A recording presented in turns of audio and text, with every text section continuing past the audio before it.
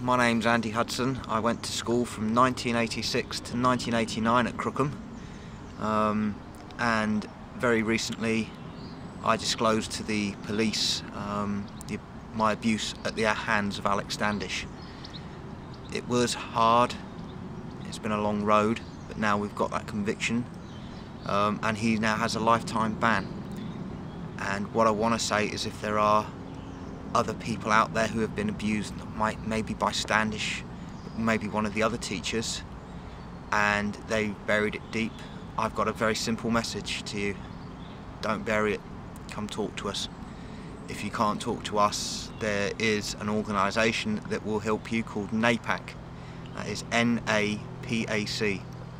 You can either Google it or look them up on Facebook. They will help you hugely. I talk to them on a daily basis now, and they are a very, very, very good organisation. But if you want to talk to someone from Crookham who maybe understand what you went through, how you're feeling now, if you can't talk to me, I trusted in Mucklejohn 100%, and I still trust him. He's very caring, he's very understanding, and he will help you if I can't. So please, don't bury the secret. Be silent no more.